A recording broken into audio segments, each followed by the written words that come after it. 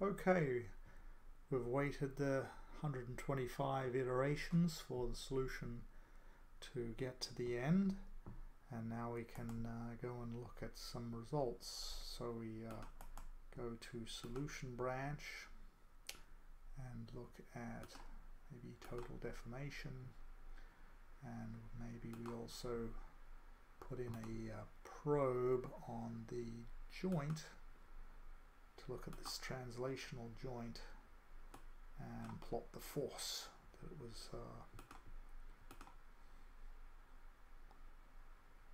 the total force and the x direction of the joint.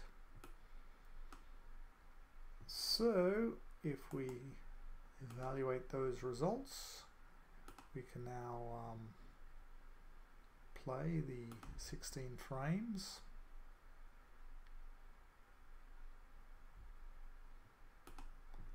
And we can plot the joint force. So there's a force profile that is negative when it's pushing the jaws open, and then it gets to some small value while it slides, and then it gets to a large positive value while it pulls forward into the final position.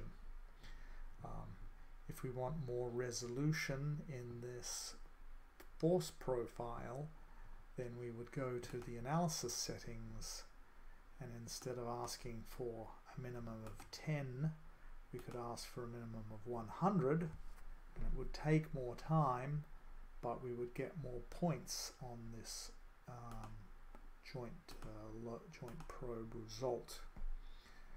We could certainly also look at the equivalent stress on all the parts.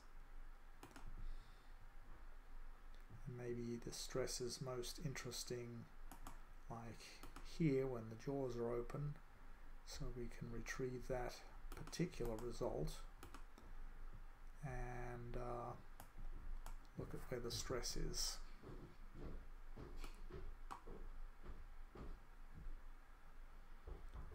We can also do a large amount of mesh refinement and get a better estimate of the stress. This is a very coarse mesh, but it was sufficient to get started. So that is a good place to stop the video.